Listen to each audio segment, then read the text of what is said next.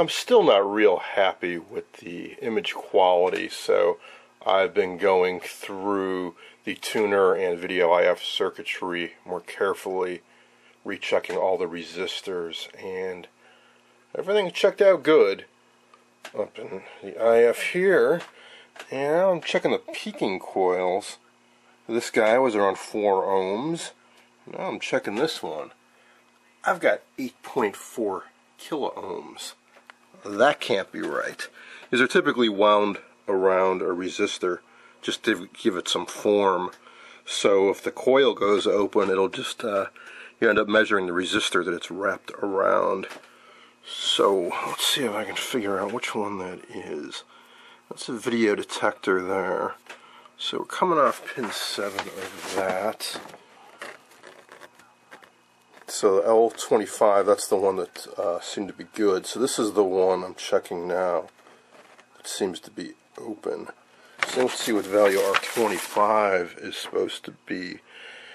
8.2K. So yeah, that's what I'm measuring. That coil's open. So I'm just measuring the resistor underneath, which is drifted up a little bit. So it's a little bit higher than 8.2K now. So let's see, what effect would that have if it's open?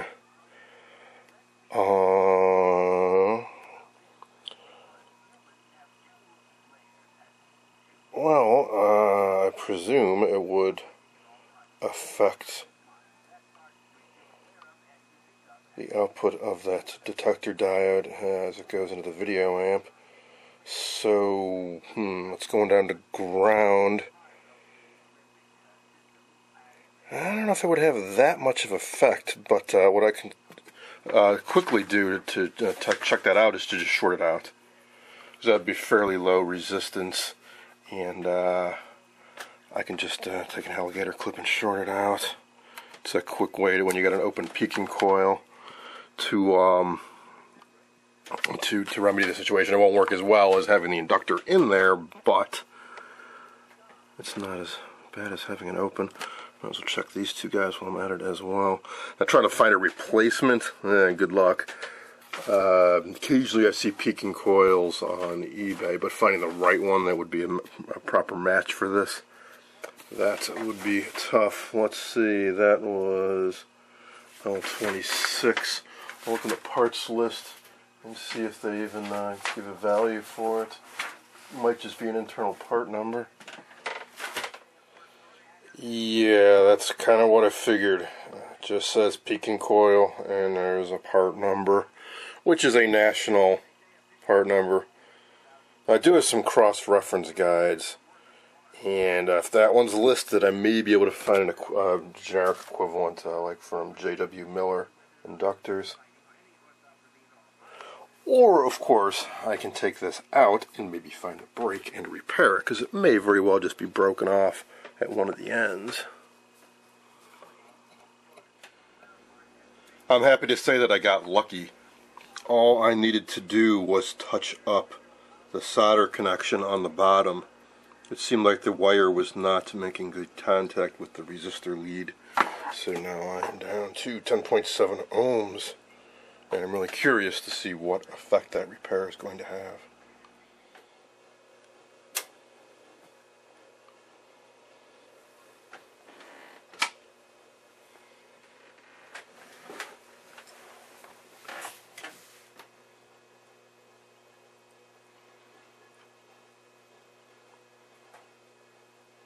I've noticed this set takes a surprisingly long amount of time to fire up. There you go. Oh yeah, that is much better. You are going to ask your wife for a divorce. Tonight, Guy. Now wait a minute, we've talked about that. I've told you I'll talk to her this summer, when the boy's away. No, darling. I've waited as long as I'm going to. But you know what Olive is, what a scene she'll make. I don't want to put the boy through anything like that. He's not a child, Guy. He's 15. Julian's extremely sensitive. Now, another factor can also be that this 7JP4 may be a bit worn out. For girls like me. I'm your spare rib. Fortunately, the only other one I have handy right now has loose pins on the base. So loose that I can't try plugging into a socket without fear of breaking them off. Otherwise, I would just pop it into this set. Such discretion. I don't know whether to be flattered or angry. You're not ashamed of me, are you, Guy? Horizontal jitters are still pretty bad. I can hardly make it through the week to be with you again. You do love me, Guy? You know I do. So I'm going to look in the troubleshooting guide for this set and see if they have any She can have everything. notes about that. Sole custody of your son. That's what she'd want, Guy, and that's what she'd get. Maybe. Maybe some mica caps are going bad. I know there's nothing left between you and Olive except bitterness and the boy. All right, it's true. And the thought of losing him has paralyzed you. Well, no father likes the prospect of being separated from his son. But with you, it's different, Guy. You idolize your son. You make a positive fetish of him. With you, Guy, it's unnatural.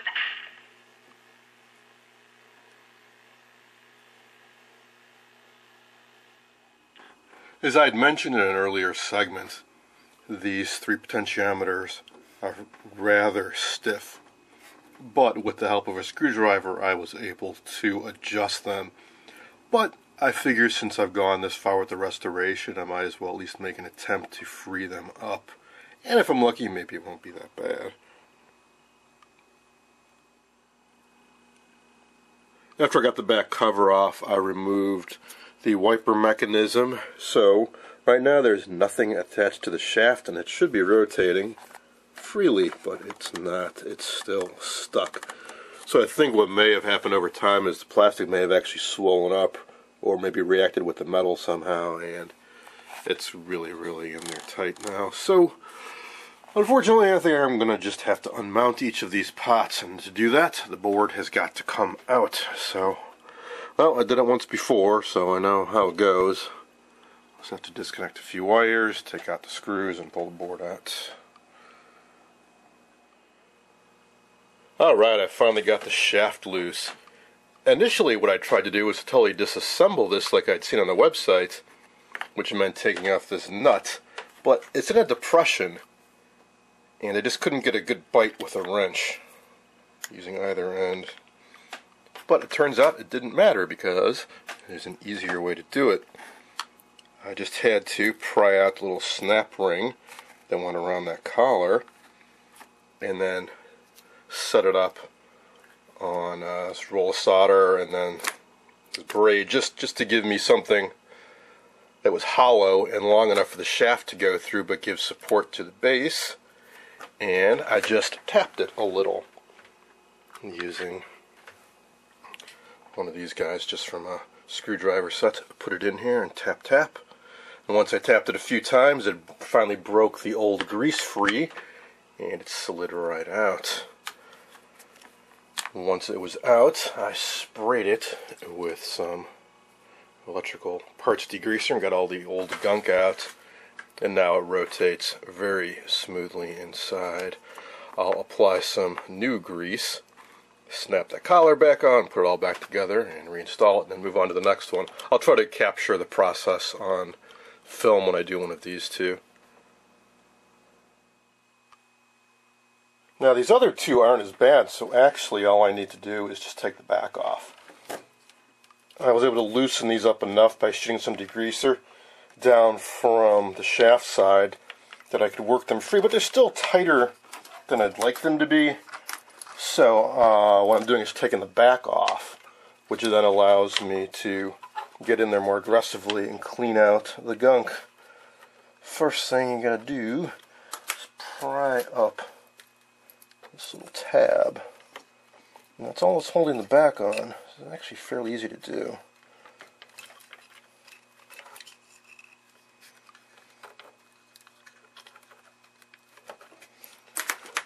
Just getting it started with a little flat-bladed screwdriver. I'll take some needle nose pliers, bend up that tab, and here comes the back. Right off. A little bit of cardboard. I want to hang on to that. And here's the inside. So it's got that hoop construction. But these are not wire wound. These have some type of resistant material, probably some kind of carbon compound, deposited on the inside. These are 5 mega ohm pots. Whereas the brightness control I disassembled earlier was only 100K. But the mechanism is the same. There's a metal hoop that gets deformed by the wiper as it goes around, and that presses up against the carbon. Now to loosen it up, simply take this screw out. That is what's holding the plastic shaft in.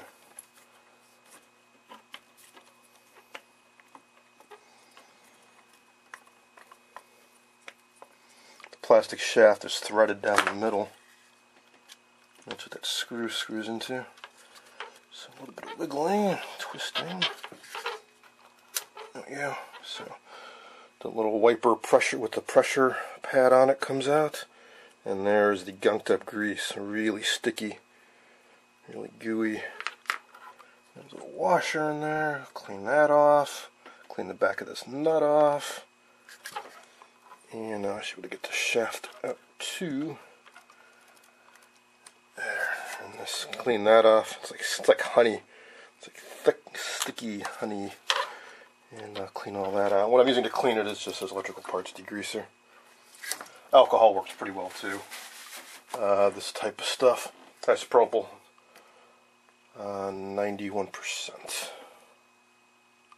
Once I get that all cleaned up, I'm just using a little bit of white lithium grease to relube it.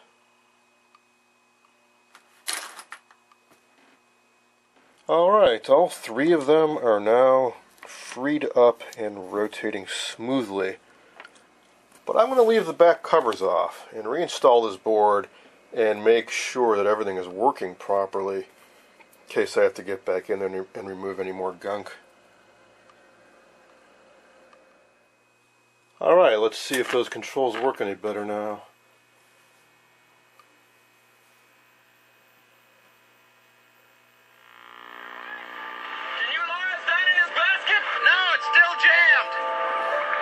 Not surprisingly, things are way out of whack now. Should have center it first.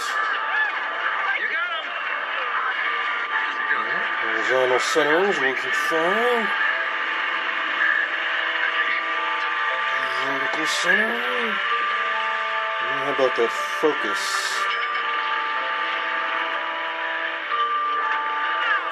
Yeah, much better now. Much better.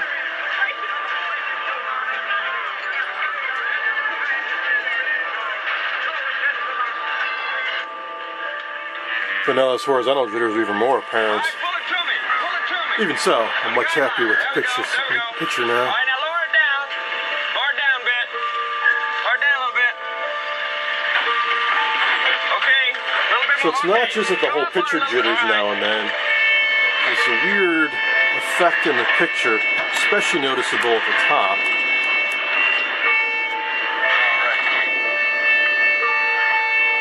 Or maybe it's even throughout the whole picture. You can see it on the edge here too. There's kind of like a weird jagged pattern to it. Alright, bring him up just a little bit. Adjusting the horizontal hold now.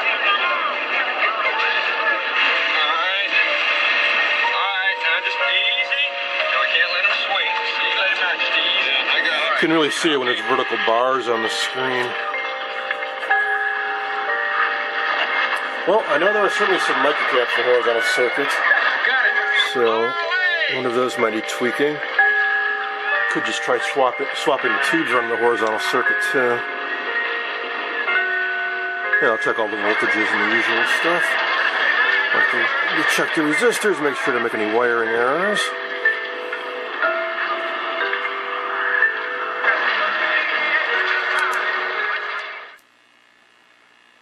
I just made an interesting observation. I've been running this set with the auto transformer in the circuit, which you should only need if your line voltage is really low, which mine is not. The reason I'm doing it is it seems to get the B plus voltages up to where they should be. However, if I take it out of the circuit and switch in the other position, the horizontal issues are less pronounced. Now, the downside is that the picture isn't as bright. but I can turn the brightness up, play around with the contrast a little, and there seems to be less tearing. So perhaps I've been running this set a little bit too hot, in other words. I like you too, but this could be very hard to explain. It certainly could. Maybe the animals are starting to be kind to human beings, Lee. Yes, that could be. Get down, boy. Get down. Oh, Clark, how can you Retrace lines are also more pronounced, but Oh, could be. I'm hoping to modify the circuits a little bit to suppress those. Clark, he just... I just found a few more things to try. In addition to the rider's service info I've been using, they put out a supplement, TV Troubles and Cures in various volumes to cover all the different manufacturers. And this one covers the model NC TV-7, which is what I'm working on. And they have a section on horizontal tearing. Now, I mentioned this, specifically the Series 229, 240, and early 249 receivers. I don't know which one I got. But I can tell you that, for example, R21 in my set is 22K. So these are fixes for horizontal tearing. And there's also a section for flutter at picture top. And C83 in mine is definitely 220 picofarad. They're saying it should be 110 to 120. So that's something else I can try changing. And one other section here, oscillator and receivers. Or oscillation rather, I don't think I've got that problem, but I can certainly try the other two. Oh, and one other modification here is to, instead of grounding the bottom of R22, route it over to one side of the contrast control. So I'm going to try all of these one by one and see what effect they have.